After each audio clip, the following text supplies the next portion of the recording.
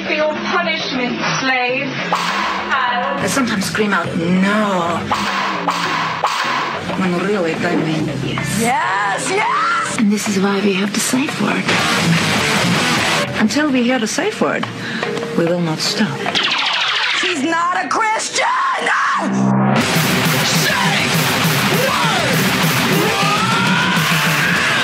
Safe Word with Jason Rouse. Check. 1 2 1 2 1 2. Hey, this is Jason Rouse, and welcome to the Safe Word podcast here on a what day is it today? Wednesday, December 7th. Wednesday, December 7th, with Quincy Martin. What's happening, man? Good to be here. How are you doing? I'm excellent, man. I'm excellent. You're in New York. Yeah. You're gonna hang out with me tonight. I'm hanging out with you tonight, man. I know it's gonna be a blast. You got bail money? I always got. I'm hanging with white people. I don't think I can get arrested. Yeah, but it's either that or I'm the fall guy. So it's one or the other. Oh, I think that between the two of us, the cops would have an argument over who they'd shoot first. That's also very true. If they had one set of handcuffs, they'd be like, "Shit, do we put him on the white guy?" The white guy's gonna get a The hard white guy's got like the tattoos with the skulls and shit on it and the spacer earrings. Fuck that guy. Yeah. And then they'd be like, "Yeah, but he's hanging with a nigger." I mean, that's still 2 points, right? But who has AIDS, A or B? They both look like carriers. But you've come into town. We've been talking about Canadian nostalgia and how difficult it is to be stand-up in Canada. Where's because we've all got 100 shows that were terrible. Like, is there one place in city? I'm getting ready to go over there in April.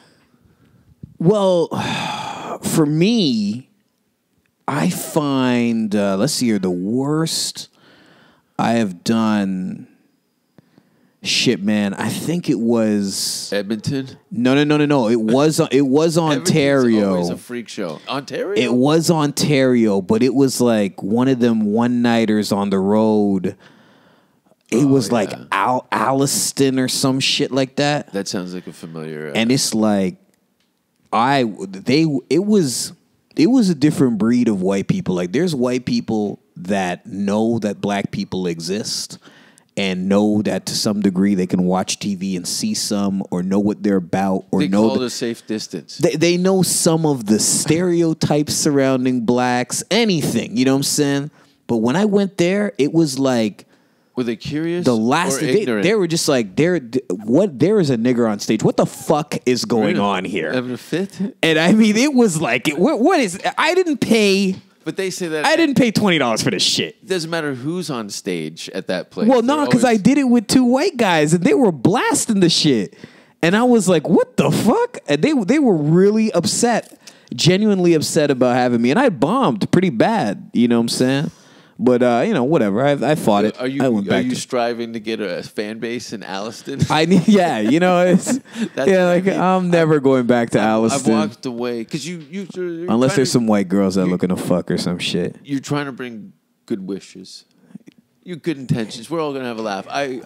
I'm just here to make everybody laugh. Yeah. That's all it is. And now you brought on this. No, because it wasn't like Barrie white people. You know what I'm saying? Like Barrie's north of Toronto. It's not like Barrie white people. Very white people. There's plenty of niggas that go to that fucking college playing basketball and shit. So they're in and around the mix. You can go to their bar after and they're playing hip hop. They have an understanding. You know what I'm saying? I know. This is like all this was all country. Yeah. You know what I'm saying? It's Barry's like juggalos. Yeah, Barry's juggalo country. They're the worst. They're the worst. I had a better time in Barrie than Alliston, so I enjoyed it. But yeah, Barrie's a little wild. It's like a retarded Calgary. Yeah. I can see that. There's I can see that. Raised trucks. And, but the thing too is, as fucked up as this place is, you'll see like one girl working in a Subway, making sandwiches, and you're like, you lean across the counter and go, sweetheart, you need to get the fuck out of here. And they're fucking gorgeous as shit or some shit. You clearly can see that you've got some hope and a bit of glee. All these dead fucking pilled out psychopaths. Yeah, don't let them drag you down. Get the fuck out of here. Yeah. You feel like just taking them with you. That's like every just girl, come. every girl in Sweden. But then, Yeah, so you went over to you were over in Helsinki and shit like that. Yeah, I've been. I heard they fucking. That's where they make the models, man. I heard. Yeah, they're pumping them out over there, like at the machine. Yeah, they just turn this machine on, and the models just come out walking. Built to last, like Christ. It's the milk like you capital. You met, world. yeah, like you meet one 52 years old, looking like 28 with 2 kids and shit. I fucking love. I lived in Sweden pretty much like 3 years in Stockholm there, and yeah, they're just happy, good looking. Mm-hmm. You know what I mean? Well, you know the story behind that with the Vikings and shit, right? I don't know if you know this. The Vikings, what they were doing at that back in the day, if you had an ugly baby. Oh, yeah, they put it down. They'd kill a baby. They'd throw it off a cliff or something and kill the fucking baby. I've been writing letters to try to get this put back into or get it implemented right here in other countries. I'm tired of fucking ugly people. I know. Yeah. I'm a catch. Yeah, can you imagine that? You fucking up. Sorry. What'd you guys think? There was like I guess a jury or something like, nah, that baby's ugly as shit. And they would kill the fucking baby. And that's why now you go over there and it's all these gorgeous ass people. You know what I'm saying? Who are so laid back and kind and stuff. Baby. A baby, you can't tell. How many baby? Fucking, you can't. Apparently, tell they had the okay, but now you go to puberty. But now you go to Helsinki, and you're like, well, I guess they had the insight. You know what I mean? Because there was hot people over there. They did sterilizations. They'd take strychnine and swab the inside of the uterus, so they couldn't reproduce. So if you had a history of like. Ugliness, any disabilities, you know, what it may be. Oh, shit. They would fucking cut off your bloodline. And then that's it. Producing like these fucking. So instead of throwing ugly people off the cliff, they just. They probably started with that and they're like, listen, we got a truck full of dead babies here. Yeah. Who's going to shovel this? Who's going to eat all of these? There's a Canadian guy hanging around there with a dick hanging out. Why is that guy happy over there? This one's still warm. Can I go inside? Hey, if it's a dead baby, it's not really a charge. If now, it's not named, it's not loved. Yeah. So it's great. I enjoy. Iceland is the shit. Yeah. You were telling me, man. You were telling me about them Scandinavian countries, man. Iceland, Narnia. My thing is, I'm always, and you don't do this, but I'm always in the South. Oddly enough, my man, like I just did Miami. My word, the women, and I mean, remember Cuban chicks, all that shit, Cuban, Dominican. Everything, like everything. But let me tell you, man. You remember? Must smell great too. Oh man. I mean, it is. You remember, doing like that Toronto club on any given night. Yonge and Eglinton. Say Yonge and Eglinton, and on any given night, you do a Friday or a Saturday or something, even a Thursday, and let's say it was packed. Let's say it's 250 people in there. There was like a group of girls that came, and you'd be like, there's some bad ones in that one. I got some bad girls over there, but the rest of them are with their boyfriends and shit like that. In Miami, it was like predominantly single women.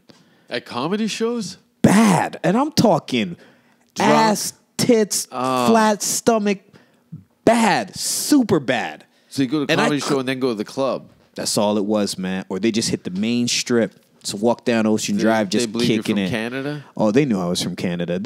You know what the funny thing accent. is? Everyone thinks I'm like I have an accent when I'm here in Canada, but when I'm out there, they're like, yo, you really sound like a white guy. Like I got it 3 times today in New York.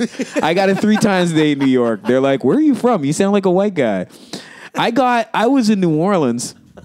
And I went to a Wendy's and I was like, hi. People just stopping you on the street. Yeah. Could you black it up a little bit? You're making the breast. Excuse me, you're going to have to nigger it up there. We're going to have to take away your... Where's your nigger card? Let's have a look at it. I'm like, please, I need this. Expired a week I ago. need it. This is the problem. Jesus. I got to re-up. So I'm there. I'm in the New Orleans. And so the lady, I walk in there and I'm like, hi, how you doing? And she's like, all right.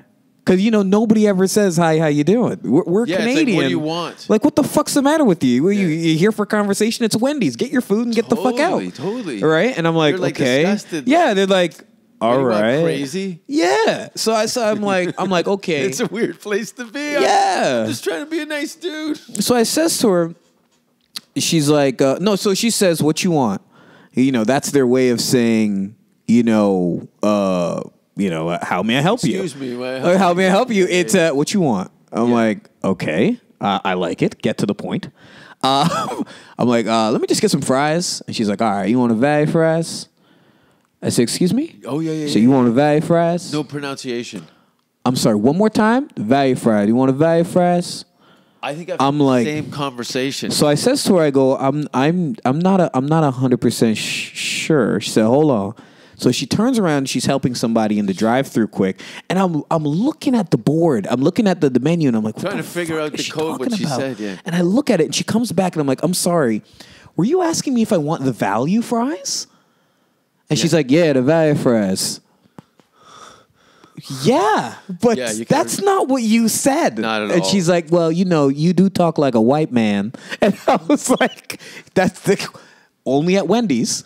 So, that's hilarious. And I paid her, and that was it. Yeah. So, I mean, shit, man. But I play a lot in the South. Like, I know you're in Europe, and so we got to switch. You got to send me to Europe, and I got to take you to the South. Trade up. It is, I mean, I did Houston, Atlanta.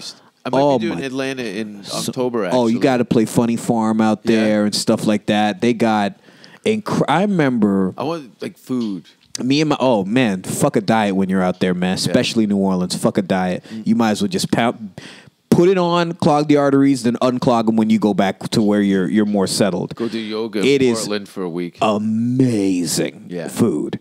And I remember being in Atlanta, me and my homie was there. We did this show.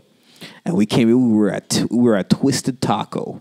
And we came off, and we're looking at these two broads, and they were so bad. And I was like, yo, which one you want? I said, I guess I'll take the one on the right. He said, all right, cool, I'll take the one on the left. And so we're just staring at them. When they finally turned around, one was white and one was black. We couldn't tell the difference from behind. From the ass? We could not tell the difference from behind. But was it healthy ass or just... Listen, it was white people would fuck this big ass. Because like there's like a berry, like there's like sourdough. There's like a 10-pound, like, once it gets past that mark, white people are like, that's fat. You know what I'm saying? But niggas will still fuck it. You know what I'm saying? And walk down the street with it like, yo, this is my wife. Not like an indoor thing. Not an after 2 a.m. call. You know what I'm saying? I respect. After the 20 pounds, it's like, yo, that's it. This is going to be an indoor thing. Black fat. Exactly. But that happens to be 20 pounds heavier than white fat. You know what I'm saying? Black fat is 20 pounds with or without diabetes. So we didn't even know. When they turned around, we're like, oh shit. Like one was white and one was black. So we had no idea. But I mean, beautiful people in Atlanta, man. Beautiful people. Yeah, I dig that accent. The South is crazy, man. You got to play the South, man. I played Houston, Atlanta, the girls dress Miami too, don't they? Well, it's different in Miami. Is like you're on Ocean Drive in the daytime and you're chilling. You walk down Ocean Drive or you drive down the Strip, whatever, right? And you'll see a girl just walking around. She got tight shorts on and her big ass is hanging out. Beautiful legs. She's fucking 5'9". Tits everywhere because she's just wearing the bikini top. Jesus. And you're thinking anywhere else in the world, they'd be like, what a fucking slut. No. This is Miami. And there's 40 more girls doing the same thing on this block. Like, this is the norm. Yeah. You know what I'm saying? Yeah. The only thing that this is the norm. So no one looks. It's like when you go to Montreal, right? And you go to Montreal and you're like, after the show, you can meet a girl and the girl will be like, oh yeah, where you from? Oh, I'm from Toronto. Oh, okay. Well, I'll hang out with you. Mm-hmm. I'm sorry, what? And even then, her friends will be like, yeah, go hang out with the Toronto guy. Show him a good time. Whereas if it was Toronto, it'd be like, no, you can't hang out with her. She had too much to drink. Her fat friends. Yeah, girl. 100%. Whereas in Montreal, it's the complete opposite. It's like, no, it's customary for us to show you a good time. So you tell your friends, what I'm saying? You would not believe the pig I fucked in Montreal. This girl, I ate cheese and gravy out of her asshole. Every time. You would too. Every time I'm in Montreal, I fuck some of the baddest ones I'd ever seen in my life. Yeah. Like, badder than the next one. And I'm just like, how are you so bad? And just walking down the street, they know you're not from there. Like, you're not from around here. And I'll even try to bust some French on them, and they're like, "You're definitely not from around here." And City boom, they're back at the hotel. They're back at the hotel. Yeah, they're game for, and they even tell their friends like, "Yo, I'm gonna go hang with the Toronto guy." And the friends are like, "Yeah, go in the morning. Go hang with the Toronto guy. Like, give him a good time. Don't let him fucking come here and think we're some Montreal snobs. Like we're some Toronto bitches. We're fucking some Montreal top bitches."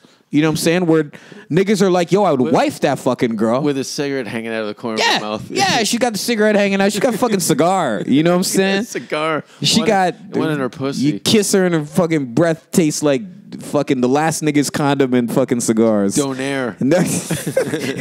Drakkar Noir, Magnum Spermicide, and fucking Du Maurier cigarettes is what her breath smell like.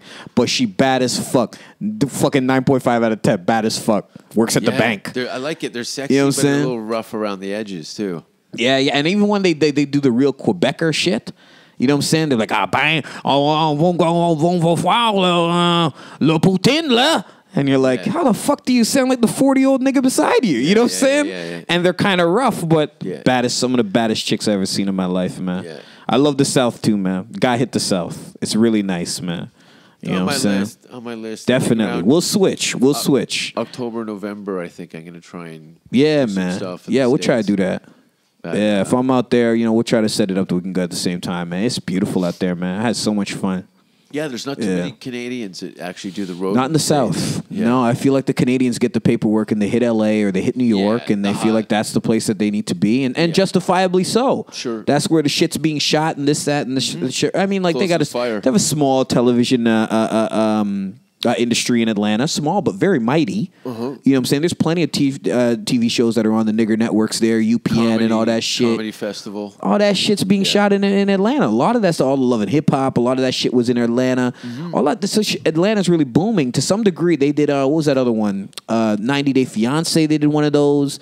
90 Day Fiance. Yeah, that shit blew What's up that? on A&E or some shit. Yeah. What, you have a 90-day... For 90 days, you just date the person and find out whether or not you're gonna marry They them. follow you around. And then there was another one where Married at First Sight was in Atlanta.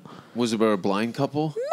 Nah, man, it's blind dating, and they had all the races too. So when you hit Atlanta, because I always very thought Canadian. it's fucked up because we grew up listening to obviously all hip hop and all rap music and shit. So we always thought Atlanta was what we saw on the TV. So we just thought, okay, so Atlanta's like, cars with rims and fucking hydraulics and bouncing around and niggas with gold teeth and dreads and all this shit. My dude, you get to Atlanta and there's like every race person, every color, just like New York. You know what I'm saying? And you're like, oh, I didn't notice. You're so ignorant. You know what I'm saying? I went to Houston.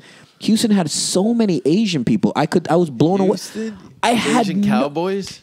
Hilarious. Asian people, and I was like, how the fuck are there Asian people out here? But because I'm such an ignorant ass nigger, all I saw was rap videos of niggas and hot girls, and I'm just thinking, well, that's Houston, but it's not like that. And you get down there and some of the kindest people, Southern hospitality. Yo, listen, man, don't let anybody tell you Canadians are the nicest people on the planet. That is the biggest lie I have ever heard. Southern hospitality destroys Canadians. Really? People in the South are so nice. Well, yeah, the Newfoundlanders are really nice though. Really when you go east, when you talk about Canadians being nice, you're talking about the East Coast. Yeah, 100%. They're like super nice. Yeah, always. They don't get the respect they deserve. Yeah. Well, because I don't know. I guess the only person they put on the map over there was Majumder. Really, I mean, and I guess maybe Ron James. No, and Jimmy Flynn.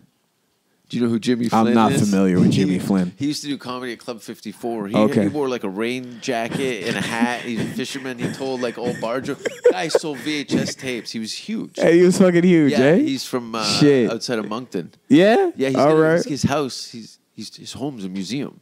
So Get people the come and fuck see all outta this here. shit. Yeah, the guy's a superstar. I will look this guy up. Elvis Fisherman. So they never got like the respect they did. When they're talking about Canadians being nice, I think it's out there that they're talking about. Because they're not talking about Torontonians, you know what I'm saying? Well, like your interaction with the lady at the, what do you want at the Wendy's and that's stuff. her being nice. Yeah. That's the whole thing. It's a cultural thing. You walk into the store and they're like, how y'all doing? I'm good. What you want? That's their, hey, how's it going? What can I help you with? Yeah. So at first you're kind of taken aback, like, how the fuck you gonna ask me? But then you hear it in every store. You're like, no. This is just the common way to talk. Totally. You know what I'm saying? And that's what it is. What you want? You're in the Foot Locker. What you want? Was this a shakedown? Yeah, you know what I mean? Like, I'm browsing, sir. what the fuck? Am I bothering you by being in the store? Yeah, but yeah, you yeah. realize they say this to the next 4 people who walk in. Yeah. And that's just how they talk. And it's them being really kind, as a matter of fact. Yeah, and I think it's the city. It's a busy place, so they're like, get to it. Can I help you? Because if you can't, I got someone else. I got to keep doing this until someone goes, yeah, actually, yeah. You know, because they're on the clock. This city has a whole pace. You fuck with Chicago? Never been to Chicago. No, you never been? Never. Only place I've been like Portland. Yeah, just from the coast, from LA up to Vancouver. Listen, man, the skateboarding in Portland is crazy. You know what I'm saying? Oh yeah. I've been to Portland, but not since skateboarding 95. out there is so beautiful. It's still really nice out there. Well, they have Burnside skate park under the bridge, big concrete park. Crazy, Yeah. man, crazy. Love that. Chicago. See, me, I'm a bit of a shopaholic. I love to shop. You know what I'm saying? So I know for me, like, I'm all about hitting the stores and everything. And again, early bird. So once I'm up by 7 a.m. I've worked out. I've showered and changed by 9 o'clock. I hit the strip and I walked the whole magnificent mile. I remember I stayed at Hotel Blake, and I remember it was near where the Chicago White Sox play. And I remember walking all the way up, and I was near Wrigley Field where the Cubs play, right? So you got to think of it, in the same city when they have two teams, the only reason why they would have two teams is if they had a big enough population to support both teams. But more importantly, they separate them on opposite ends of the city. They'll kill each other. But because I love shopping so much, I had walked from literally one opposite end of the city to the next and back. And I remember the bellhop was like, "Where'd you go today?" I'm like, "I just walked by Wrigley Field." He goes, "Excuse me?" Oh, yeah. They can't wrap their head around it. I went to Wrigley Field. He goes, "You're aware where the White Sox play is right over there." And I was like, "Huh?" Yeah. And it was like, "Oh, I had no idea. I had walked that far." But at the same time, I saw the city, man. Beautiful theaters in Chicago. I played the Chicago Center for the Arts out there. Man, it was immaculate. Yeah. It was beautiful. They had the nice balconies and all that shit. Crazy. Yeah, man. Chicago's nice. Great people. Real mixed crowd of people. I always thought that Toronto was really multicultural, but like, you can come to New York, you can go to Atlanta, you can go to Chicago, you can see some. I mean, look, it's not Maine, where you know you're not gonna see no niggas for the whole 2 Vancouver. weeks. Yeah, you're not. When I was in Vancouver, people were just staring at me like, "Oh, your unicorn just walked through the front yard." What the fuck is that? A nigga walking down the street? Like, yo, that's like that shit we see on TV. They're looking at you like, "What are you doing?" Yeah, what do you want? I'm like, "Fuck you." Full. I'm like, "You got a visa? Get the fuck out of here. You go to UBC, bitch." I lived there for 3 years. I saw 2 black people in 3 years. Yeah, like there's 4 in the whole province, I think, and one of them's locked up. I swear to God. I know. And when Daryl Lennox moved there in '95, he doubled the population of niggas. He was like a fucking just a big black dude, and it was great. Yeah, I didn't know you were out there for 3 years, though, man. Yeah, I started there in '95. Oh, okay. I jumped to Hamilton in '93 and did my first show in '95. Okay. Right. It went fast. It went real fast. It blows by, man. It really does blow by. Yeah. Me and Jossel run into each other. I ran into Ron Jossel on Granville Street at like 8 in the morning. There's no one on Granville Street. We're walking towards each other. Like, what? We're on some hidden camera show. And it kind of it's me. I hug him. Hey, he goes, "I'm going to Kelowna." I go, "Oh, I'm going to the airport now." We didn't know we're in the same country. Never mind the street. Fuck, The strangest one of all that Trump's one of those kind of run in. Because you run into comics in various places. Yeah, absolutely. Time goes by, but Terry Clement was coming over to England when I was living there, and to do some shows. I gave my number. I said, "Listen, when you get settled into your hotel, call me. We'll meet up. I'd love to take you out of the town, blah, blah, blah." I get a phone call from him. He's like, "I'm in England." I'm like, "Great." I go, "I'm in Birmingham doing some gigs, but when I get back to London on Sunday, we'll meet up and go out or something." He's like, "I'm in Birmingham." I'm like, "You're in Birmingham." I go, where? He goes, somewhere near the train station at our hotel. I'm somewhere near the train station. Yeah. And I go, where? My hotel is near the train He's station. in the lobby checking in. I'm in room 311. He's in 310. He knocks on the door. No. He I don't know if he was on the same floor. Yeah. But he was in the lobby checking into the hotel. And you're like, fuck we me. looked at each other like, of all what? the hotels in all of in the whole world, Shit. the odds. But it's so freaky. He's still over there? No. Terry's in Brampton. In Brampton? Oh, okay. Bramford. Maybe Brantford. I don't know. No, Brampton. No, I'm in Brantford on Friday. Actually, I got a show out there. Oh, are you? Yeah, well, I won an award the other day. I think I saw the plaque. Yeah, it was a Lifetime Achievement Award, which is who strange because I'm 34. I'm 35 now, and Samuel L. Jackson I have no here? kids.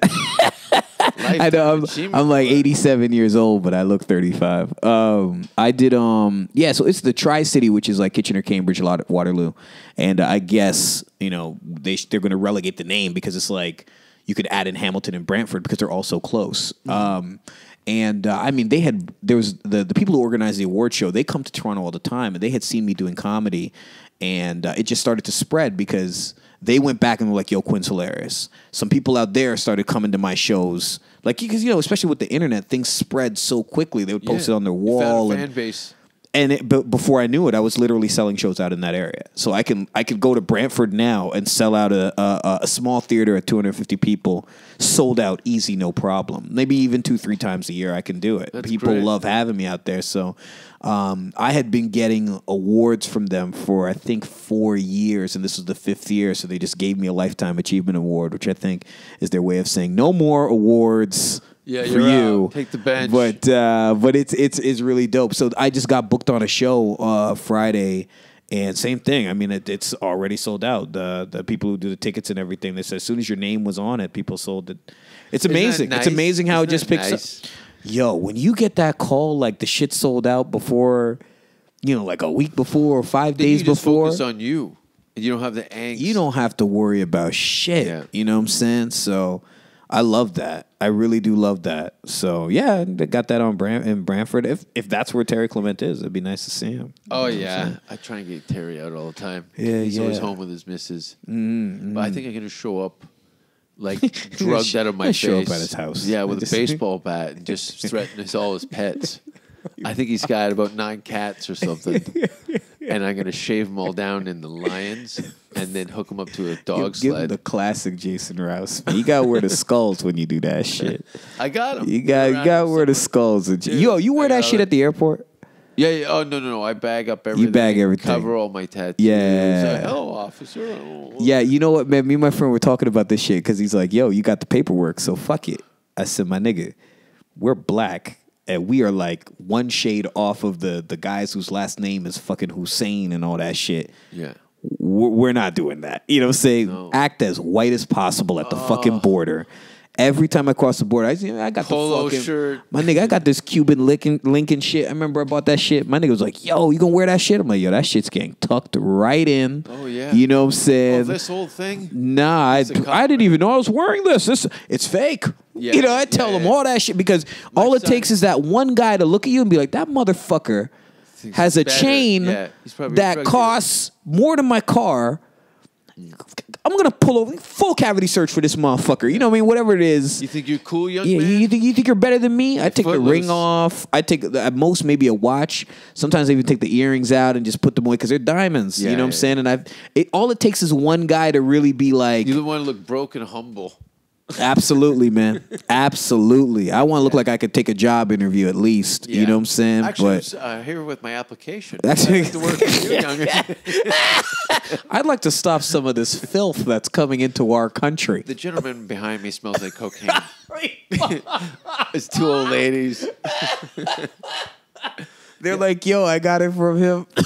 Here's my card. I also personal masseuse, chiropractic. I'm telling you, man. Like, when you go to the airport, it's like, because that's what my homie was telling me. You know, this is one of my same niggas who never really been around, never did nothing, whatever. That's why sometimes in this comedy shit, I really just want to blow up and get all the money in the world so I can really, just like Entourage, take a couple of homies places that Yeah. they have never seen. You know what I'm saying? Yeah. And, like fucking, I remember my nigga was like, yo, you got the paperwork, so they have to let you in. I'm like, no. These are the border.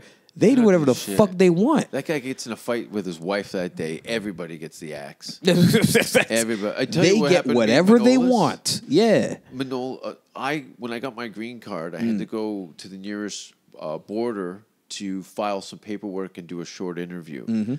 So Manolis, he's talked about this on air. Manolis ran the border with an ounce of weed. I remember that story. Yeah. That was a great joke. He turned it into a joke, and he fucking blew rooms apart with that shit. Yeah, it's crazy. Yeah. He blew through the security gates with an ounce of weed. Anyway, dummy gets in the wrong turnoff and ends up going to the U.S. Customs with an ounce of weed in his trunk. Does a UE, blows through the border. Anyway, so he's on record for that, and I got turned back from customs because an ex-girlfriend of mine had told them that I was going there to work illegally, which wasn't true, but I was listed on a website for an event, and but I wasn't receiving any money or anything. But she had a spite under the circumstances. She called U.S. Customs, so I got turned back and moved to Europe. And while my lawyer was doing all the paperwork, I was in England and doing my thing. So me and Manolis is kind enough to drive me to the border to file my paperwork. So me, Manolis and I are there to file my paperwork for my green card. We have not been back to the border since we've had our own personal 911s with them. Yeah, for sure, yeah. So we pull up, hands on the wheel, guns drawn up on the car. Get out of the car, get out of the car. Guys yelling in my face, freaking out on us, thought that they got some fugitives where they were going on. And I'm like, oh, man, this is fucking brutal. I go, my paperwork, my file's sitting on the dashboard. I wanted to put it out in sight so I wouldn't have to reach for anything. I don't want to.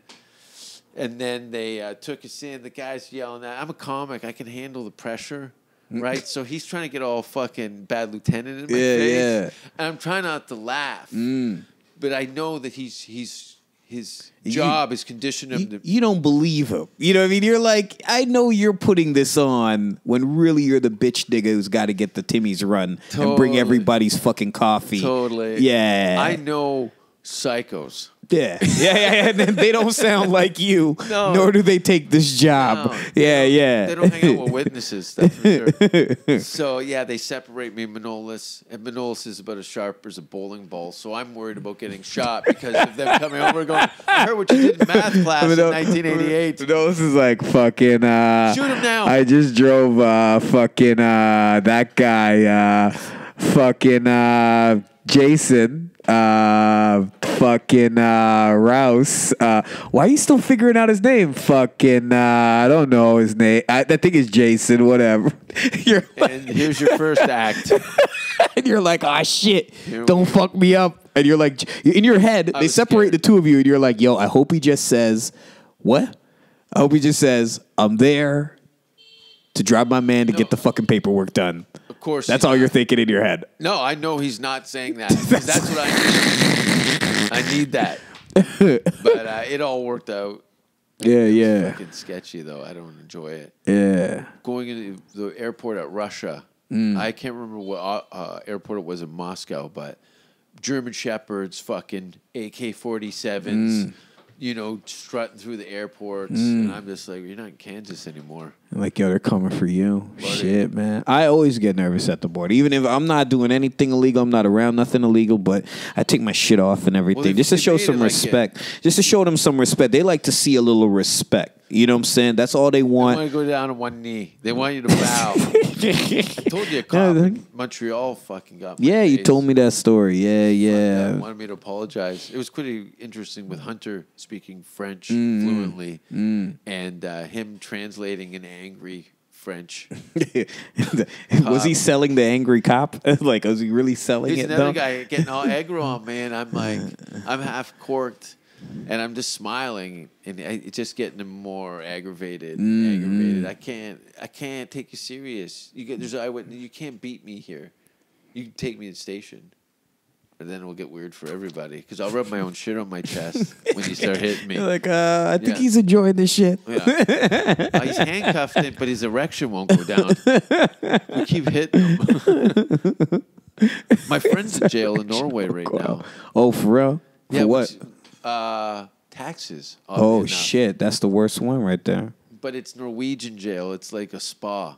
Oh, like you're gonna stay at this 5-star hotel. Yeah, Yeah, they're very laxed. Yeah. You know, it's we're jail. gonna make you take a class on taxes, and then that's only 1 hour a week, and you got to stay here for 6 months or some shit.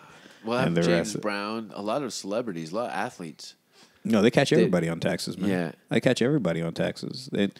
And you know what? The funny thing is, when I've read the articles on it, and you see the guys with the taxes, and they'd be like, "Yeah, but they're taking like half our money. You know, I made $30 million. If it wasn't for taxes, you know, I would have more than $15 million in the bank." It's like, yeah, but what the fuck you need more than $15 million for? Like, who am I to count your money? But if half the money is taxes, and you got a check for $5 million, you know you have a check for $2.5 million. You know what I'm saying? You got too many people that aren't your friends. That too. Saying you don't That's need to the do worst that. one. Yeah. That's the worst one. When they catch you with the taxes, when the tax man cometh, gang the fuck away. I knew a girl that was ignoring the letter, and I was like, listen, that's not a letter you want to ignore. Whatever that is, whenever that letter comes back in again, I know you threw it in the garbage, pick up the phone, call them, and be as white as possible.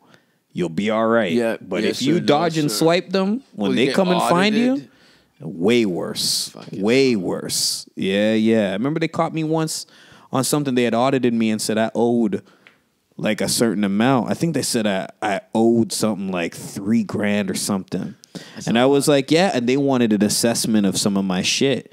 And when I ran it down and sent it back to them, they're like, "We apologize. We owe you $10,000." And they ended up sending me more money. Yeah. I was really happy about that. That's them doing their job. Look where it got them. I know, right? Fuck, it was wild. I thought I was like, shit. I'm going to send them back this paper, and they're going to say, okay, you actually owe, $2,400 or some shit. They said, yo, we owe you $10,000, and I was like, all right, cool. And they sent me the bucks, but yeah, I'm gonna need it to keep doing comedy in this country. These tax breaks are keeping my gigs alive in Saskatoon. You have no idea. Saskatoon. I was in Saskatchewan. Bragger. I was in Saskatoon. Actually, I was in Saskatoon. Was it Motor City Inn or something? Or I think it was something like the that. Basement hotel. I feel like it was Saskatoon Inn or something like Sask. It could have been Saskatoon Inn. Okay. Yeah, I was in there, man. I was there. I've done some shows there. Shit, that was 2014. I was out there. Fuck. What, during December or something? Let me tell you something, man. It was no. It was still warm. It was still warm. I feel like it was May or some shit. Mm-hmm. And I was out there. And I remember I did the show out there. And my nigga, the girls were in love with me. But they were ugly as fuck out that motherfucker, man. You're going to rescue them. We've heard the rumors. They had some terrible ones. Nicest people. But I didn't be. They're hideous. There were no bad ones for me to bring back to the hotel. And I remember we went to the strip club afterwards. And I'm like, because the strip club is like the one place you think you could at least find two bad ones that'll at least sit down with you and talk because they're like, yo, we're the best looking in the province. Yeah. We know we are. You know what I'm saying? And we have to be with guys who are from out of town because we're cooler than everyone else. With dog shit under their nails. And they see the swag, so they see the tight pants, see the jewelry, whatever. I'm the nigger they see in the rap videos, and they're like, finally, there's a real one. You know what I'm saying? Ice Cube's here. And they're like, hey, how you doing? I listen to rap. I'm like, I don't. I listen to Neil Diamond. Okay, yeah, me too. Like just to fuck with them. And we went to the strip club, and I was just like, nah, even here is kind of hurt. I'm not feeling it. And I ended up leaving. I was like, nope, I'm leaving. I went back to the hotel, and I was just like, man, I'm going to read this Bible or something, man. There's nothing to do in this town. And that was it, man. Yeah. There was a cartoon I used to watch called Forget About It. Forget About It? You know about that one? Was it a mob cartoon? It was about this Italian family, and the guy, I think he had snitched to the mob or something, snitched to the FBI. They put him in witness protection, and the witness protection was his family. It's the late night shit. It came on that Teletoon. Okay. And it came on later. That was called Forget About It. And the guy, I think he had talked to the mob, Well, they caught him on some shit, and they said, we'll put you in witness protection, and the witness protection was in Saskatoon. Oh. Funniest fucking cartoon. It's really fucking funny, man. There's some great stuff. You watch stuff on Adult Swim at all? Yeah, like of course. Archer and stuff like that. Oh, yeah. That stuff is amazing. Well, cartoons is the new shit because everyone knows they can get away with anything. That's it. No one has ever complained about a cartoon. I say the same You can say whatever the fuck you want. I watch Family Guy, and I'm like, that's right in my vein. Oh, 100%. And people go fucking bananas. People, it's funny because, like, people want to hear the shit, but, like, through a buffer. Through a chain link fence. Through a net. Dirty. You know what I'm saying? Like, I can be on stage and people be like, yo, you say nigger too much. And I'd be like, yeah, what are you listening to in the car? And they'd be like, oh, I'm listening to this fucking Kodak Black. I'm like, that guy says nigger before he says the first lyric. What are you talking about? But it's got a chorus. You know what I'm saying? Like, that guy's saying nigger to a beat. You know what I mean? Like, what are you talking about? You know what I'm saying? But then it's like you're on stage, you're like, well, you know, you say nigger too much. And I'm like, well, it's because they're in the comfort of their car. And Kodak Black is not right beside them in the fucking vehicle saying nigger, and to make them feel uncomfortable. You know what I'm saying? But they want to hear that shit. And then if you go clean, I remember doing some shit in like Port Hope, some shit like that. And I'm like, they wanted me to do clean, and I'm out there doing clean, and I'm looking at this guy on the stage, and he's like, yeah. And I'm like, yo, he's like, no, he wants me. He's like, yo, say nigger. I just want to hear. I've never heard a black guy say nigger live in my life. I'm not even a racist fellow. I completely deviate from the plan. I bust a couple of N-bombs and some jokes. These people were on the floor crying. Yeah. And I had to, when I was getting paid, I had to tell the lady, I'm like, listen, you can't report back to the people that I deviated because it was a corporate gig. Yeah. I say, you can't tell the people I deviated from the plan. And they're like, oh, no, we'll tell them you did perfectly clean, this, that, and the third. And nobody was offended. They thoroughly enjoyed it. You know what I'm saying? It's just that one person. Oh, that's all it takes. It's always that one asshole that just shows up with a fucking bug up their ass.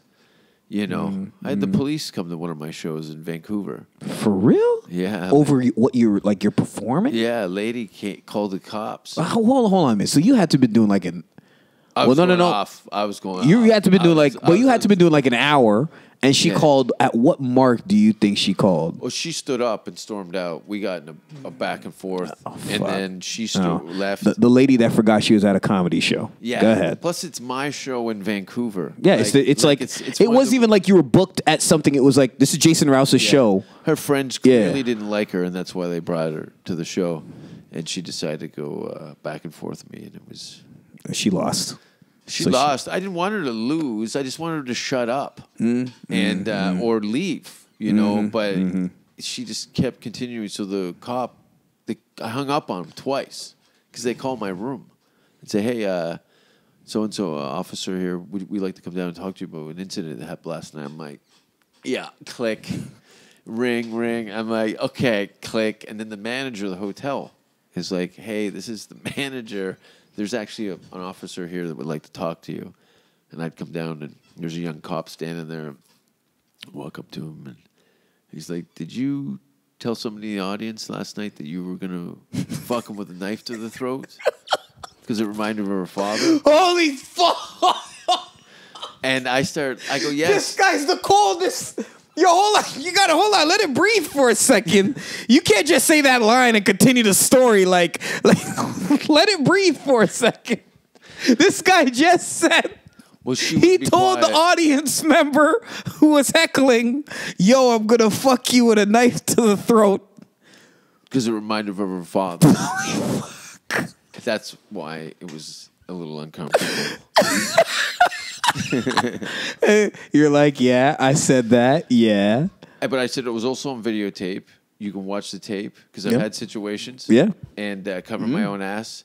And also, I showed him, I go, "Look, there's warning signs all over the place." I go, "You can look at Google Me. Parental advisory, warning. Oh, explicit nudity. Yeah. Yo, this guy came out on stage at the end of the show. Fuck yeah. I remember I was hosting one time and you fucking came out with that shit. I didn't shake your hand. This guy had his dick tucked between his legs and all kind of shit.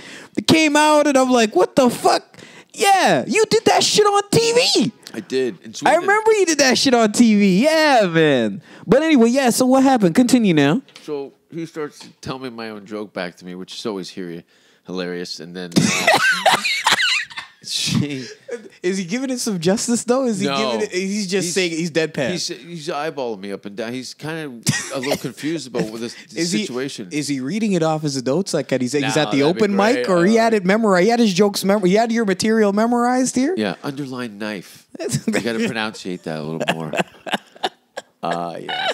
But that was silly. And so he's doing his time basically, and you gave him the red light, or did he go over his time? No, or it was like a formality. it was a good set. Was it a good set that he gave you there? No, he killed it. He didn't even smile. He's like, got none of my charisma or charm. So So what happened then?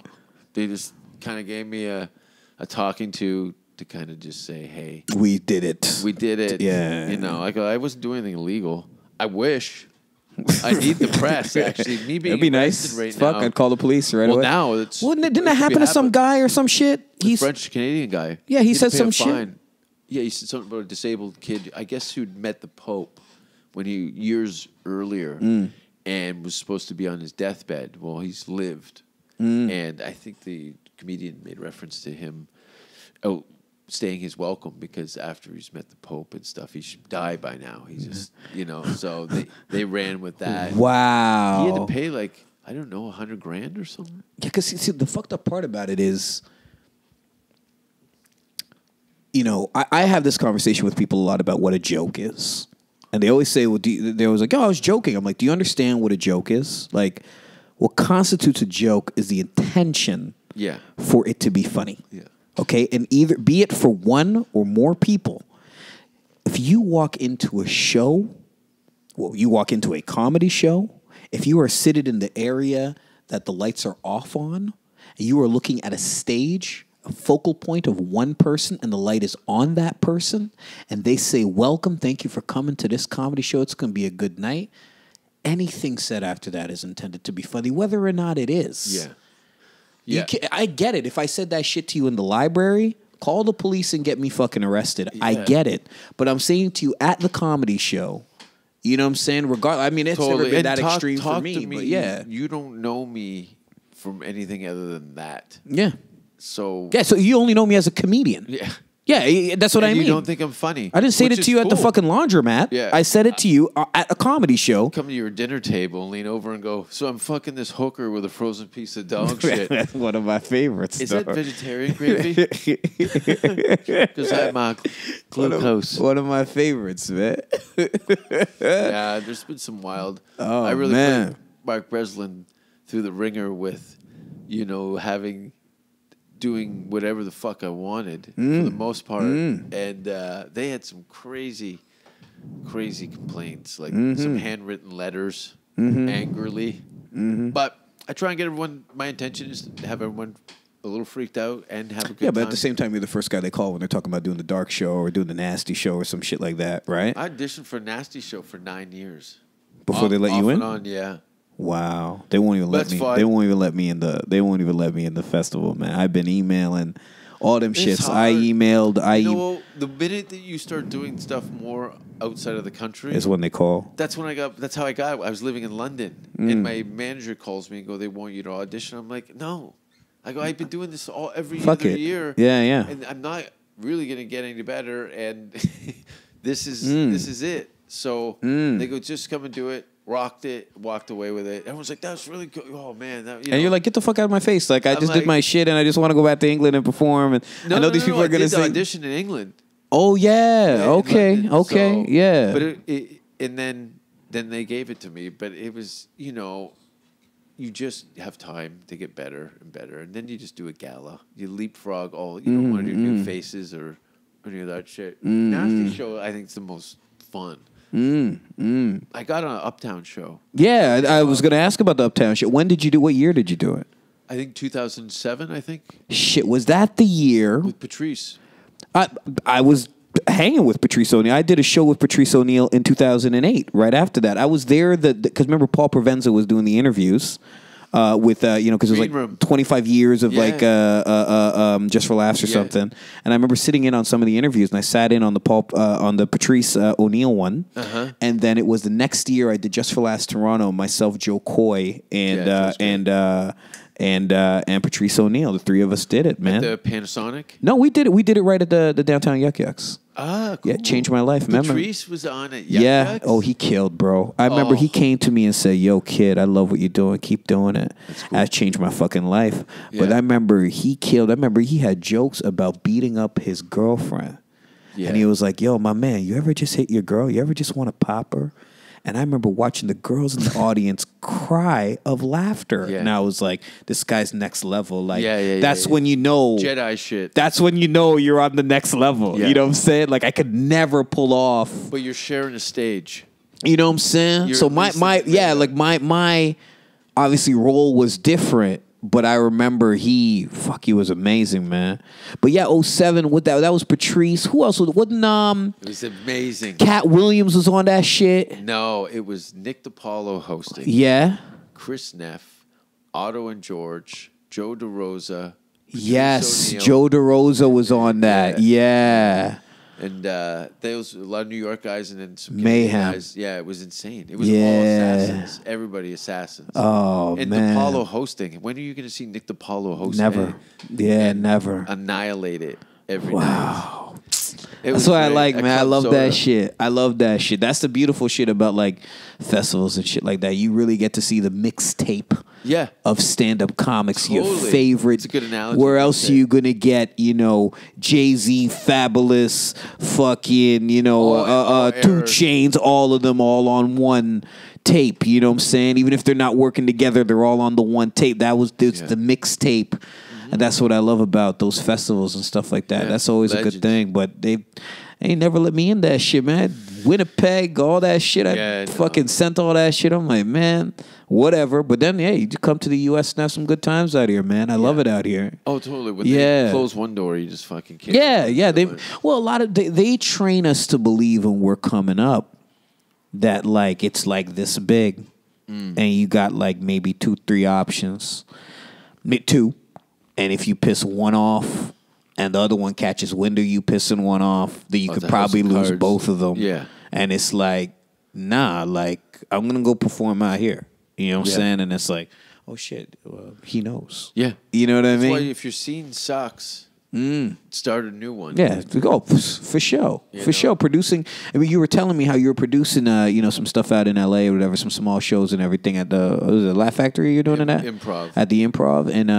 And for myself, like, producing my own shows, man, it's a lot of fun. I just had... a lot of work. It's work, but you know what? A guy like you, we're we have small fan bases. You have a much larger one, obviously, but I have a small fan base wherein I take out a decent sized venue and I sell it out. Mm-hmm. You know what I'm saying? So it's not really that much work. Like I have to really pump it to get the seats. The seats are sold. They know I'm going to bring all new material. That's just what I do. They know my flyers are always fresh, and they know it's always a good time, especially date night. They can bring their girls or they can bring their man. They know they can bring their friends. It's consistently good, but it's amazing to put one of those magical nights. I remember I did one night, and it was myself. Roy Day just hit me like the day before, like, hey, my gig got canceled. Can I come and perform? Yeah. And I shot him some cash. I said, please come down. Oh, and nice. then Lenny Corrado came down. There was a few other people. Is Lenny the Butcher? Lenny the Butcher. Yeah. When I first saw him, I said, Lenny the Butcher is Al Bundy. And people were like, I don't see it. And then he fucking started ripping rooms. And I said, I told you that motherfucker's Al Bundy. That GPS joke that he has. Uh-huh. Oh, that shit's funny every I haven't time. Seen him before. I've hung out with him. Oh, my gosh. Blew the room apart, man. Okay. So it was nice. Every so often, especially on the independent route, it's always nice. I remember I did a weed room one night, and it was myself and Rob Bebenick. And I hadn't seen Rob since fucking college. You know what I'm saying? And I was like, yo, I wonder what Rob's got under his sleeve, because I haven't seen him in a while. And Rob was out in L.A. for a bit. Yeah. And then he was doing some other stuff, and he was in New York. He did Gotham and everything. And I was like, I wonder what Rob's got up his sleeve. And I remember me and Rob put it down that night. It was a friendly battle. You know what I'm saying? And it was beautiful camaraderie to see us all go at it. You know what I'm saying? And I love that. I love those independent gigs where it's like, yo, you're on with these 4 people, and like you said, it's all assassins, and you're like, oh, This is going to be the shit. Yeah. You know what I'm saying? And even then you say to yourself, well, I'm not going to be the guy who bombs on this shit. So you know you got to bring your best shit. And they're all thinking the same shit. The audience doesn't know shit. And they're just sitting there getting the best shit one after the other. 6 comics, best shit. Anyone could have headlined, although that guy just happened to go last. Anyone could have hosted, although that guy just happened to host. Anyone could have went first, second, third, fourth, fifth. It just happened that way, and everyone kills. Worth. Those are the best ones, man. Those are the best ones. And what do you got coming up? You're in, where did you say, next week? So I guess Friday. What day are we? Is today? What day is it today? Wednesday? I think today's Wednesday. Fuck me. Friday I'm in Brantford, but next week Friday, so that's December 16th. I'm at Harlem Restaurant, which is downtown Toronto, and it's 67 Richmond Street East. The show's called The Quinn Credibles. And, I got some of my favorites on there, some of my really good friends, my good comedy friends, and you never know who pops by. And that's the best part about it. Yeah. So, I take from you, man. I try to welcome everybody to the stage. I try to, hey, man, my gig fell apart. Is it cool if I just jump on? I try to welcome everybody I can to the stage. So, you might show up and see some faces you've seen on TV. You know what I'm saying? You might see some faces you've never seen before. Yeah. Whatever it is, they get some time. And then I headline it, you know what I'm saying? And that's it's Friday, December 16th. And then got a couple of other things, some corporates and shit for the holidays, and then I'm off to Orange County. That's the second week of January. I'll be at the Improv in Orange County. Fucking great. Yeah, good times great. out there. And I'm gonna skateboard over there because I don't know what it is. I was a semi-pro skater for 8 years. A lot of people don't know that. I had never skated in January or February before, and there's something about it that just makes me like it that much more. Christmas songs with sunglasses on. And a T-shirt. Yeah. This is fucking crazy, man. Yeah, so, just trying to do that, man. Fantastic. And where can people find you on Instagram and all that stuff? Instagram is Quinn the Comic, QuinnThecomic. So find me on Instagram. What's the other one? Twitter, same thing, Quinn the Comic. My Snapchat is Quincent, QuinnCent. But everything else is just Facebook, man. Quinn C. Martin. I'll come up. QUINN space C space Martin. And that's what it is. I used to just fuck with Quinn Martin a lot, but I got some letters from actually Quinn Martin Productions about it. Okay. And they are quite the big company. So I don't know if you know anything about Quinn Martin Productions. I'm sure you watched some of the shows growing up. Streets of San Francisco, The Fugitive, Cannon. Those shows, obviously, Quinn Martin Productions was like the biggest producer in I think the late 70s and up until about maybe 87. They were the biggest for a good 12 years. They were the biggest television show producers, and the statistic was they were making $1 million a week in the 70s up until the mid 80s, and obviously still making money in syndication. So they sent me some letters about using Quinn Martin. So I just threw the C in there because I didn't want them to keep bothering me about it. So it's Quinn C. Martin. Okay. Yeah. I've got some shows. Why don't you plug some of your shows? I'm a fan. I just like to come and watch. Yeah, no. You know what I'm saying? Whenever you can just be somewhere, I like to just come and when I hear you're in town and shit. I remember the last time you were in town, I didn't get a chance to make it, man. Because I know you just come by, you scoop up like 20 shows, then you're off. Yeah, you know what I'm saying? I don't like to I always try to make one. I didn't get a chance. I was out of town when you were in town. But what you got going on, man? Because I'm trying to be there. Yeah, what do I got? I got December 9th here in New York at the Hi-Fi Club. And then this hardcore comedy show with some porn people, December 16th at the Creek in the Cave. And then L.A., January 11th at Adults Only. And then starting April, Vancouver, Abbotsford, Calgary, Edmonton, and Halifax, and St. John. So far, maybe something in Toronto. You gotta have something in Toronto. I just did Toronto. I'll be in Houston I think it's April 13th, 14th, or 15th, something like that in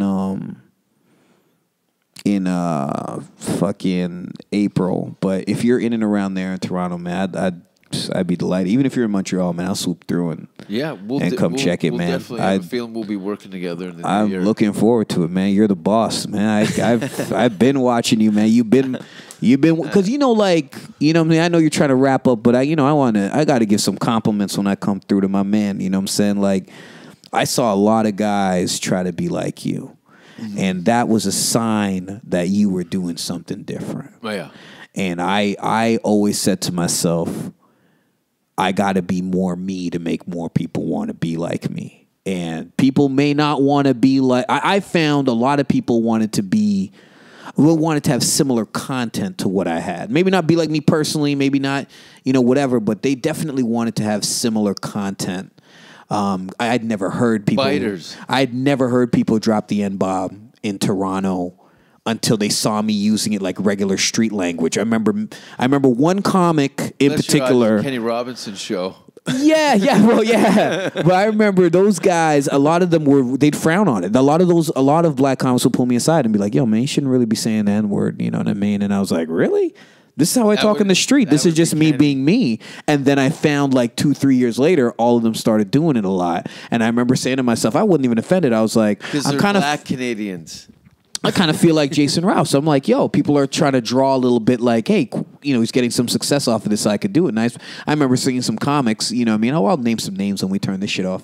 But I remember seeing some comics who were like, yo, I'm going to start talking about, fucking the girl on her period and licking the juice off my dick. And I'm like, man, you wearing a shirt and tie. Like, what the fuck you talking about? You work at the goddamn bank from 9 to 5. Shut the fuck up. Yeah. That's not you. So, I was always a fan of watching you be you because I knew I could never be you. I knew I was never like that. But I always liked, the way that you were being yourself. It was all in. Just being yourself. You know what I'm saying? That's why I was so proud to see that you were on the Dice Man show. And again, on television doing the Jason Rouse comedy. Not, hey, I'm on TV. Let me do this clean set so I have this tape so I can send it over here. Like, no, I'm going to do me on this network fucking TV. And whatever comes of it, be that as it may. You know what I'm saying? So got to just throw it to the ether. Yeah. Wherever it lands, it lands. Fuck it, man. I'm a fan. So, I really appreciate everything that you do, man, for comedy and everything. Pleasure. Definitely, man. Definitely a fan. I'm glad to see any Canadian outside of Canada. Yes, sir. I'm always Thanks for being on the show. Make sure you check him out online. Yeah, Quinn C. Martin. Put me on YouTube, man. QUINN space C space Martin. I think I got 130 videos over there. The material does not overlap because I'm a writing machine. Fantastic. You know what I'm saying? So, and serious, you do guest appearances. Yeah, I'm guest appearance. Yeah, I'm guest appearances on Sirius XM. That's channel 168. Frequently on the Todd Shapiro show. So just check me out, man. You can follow there. They'll let you know when I'm going to be on, and it's good times, man. Thank you. Thank you. All right, man. Yeah. Safe word!